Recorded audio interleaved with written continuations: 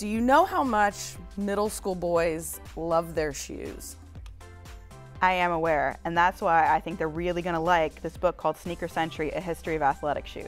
It's a great book. I learned a lot about sneakers, and I didn't think there was a lot to learn about sneakers, but there is. Like, did you know that Adidas and Puma were started by warring brothers? I did not know that. Yes, they kind of owned a sneaker factory during before World War II.